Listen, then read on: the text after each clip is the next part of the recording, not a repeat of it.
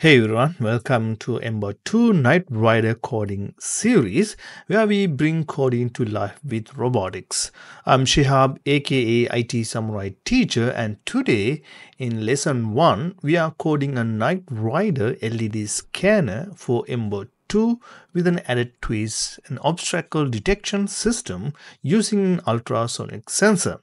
If you love coding, AI, and robotics, make sure to subscribe and hit the bell icon so you don't miss any future lessons. Let's get started. Alright, now first let's head over to my website www.samuraiteacher.com. Click on tutorials and under MBot2 projects, you can see MBot2 Night Ride lesson. Click that. So once you click, you will see like this. Now, here I have created animation to help you visualize how this code works before we jump into it. Now, let's turn on the animation by click this button, just like turn it on your MBot2, right? Now, MBot2 start moving with green Night Rider LEDs. Now, when I put an obstacle, it detects obstacle and stop and turn it to red Night Rider LED light. Now, once I remove the obstacle, you can see it will move forward again with green Night Rider lights. This is exactly our MBot2 will behave when we upload our code. Below this animation, I have included the full code for free. But there's a little challenge. It's password protected. To get the password, watch somewhere in the middle of this video. It will flash on the screen for a few seconds. And I have clearly put all the description what this code is going to do.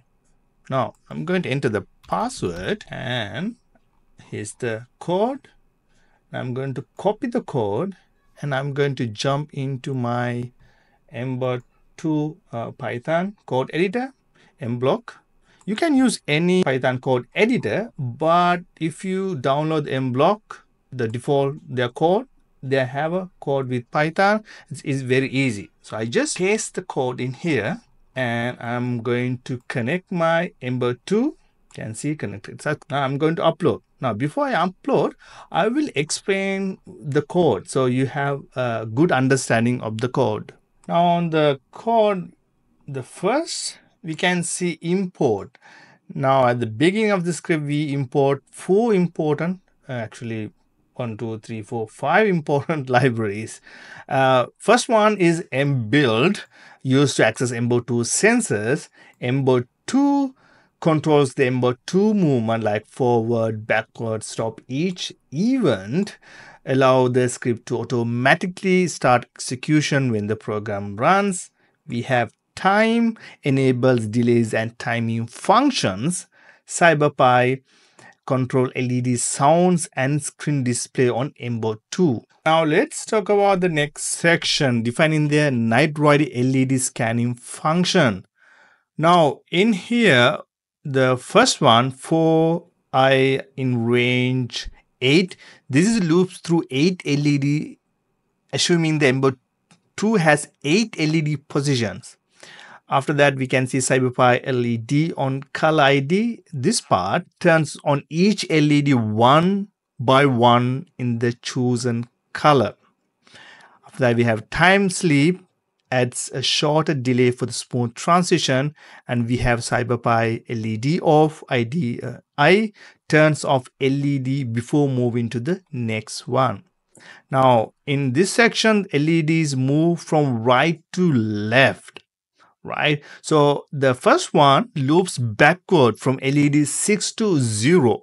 So the effect mirrors the famous Night Rider scanner movement.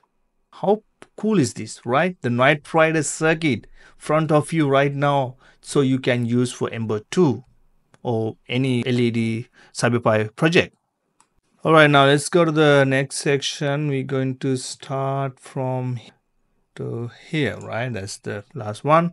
So detecting obstacles and controlling movement. So there's a 2 main parts from Night Rider and this one, right? It's very easy. Now in here, the distance. So reduce the distance in centimeter of an object detected by the ultrasonic sensor. If distance -10, it means object is in front of the robot, right? And after that, we can see the stopping the robot if an obstacle is detected. MBot2 forward 0 and stop the MBot2. After that, we can see do night rider scan red here. It says that runs the night rider LED effects in red to indicate a stop.